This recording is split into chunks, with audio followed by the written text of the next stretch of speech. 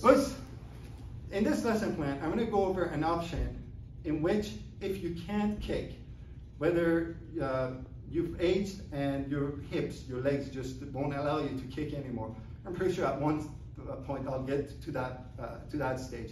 When I get there, I'm not going to try to do kicks if my body doesn't allow. I'm going to use the knee portion of the kick. So for example, in front kick, from here, we bring the knee up to do a front kick.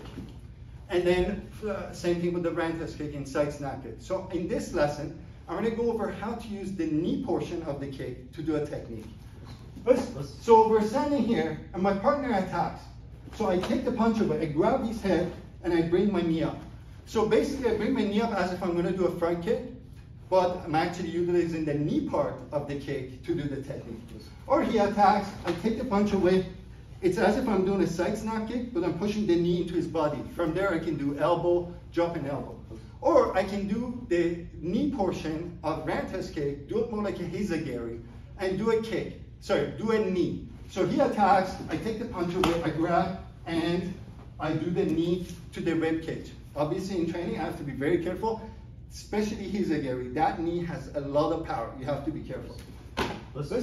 And that's the lesson plan for today.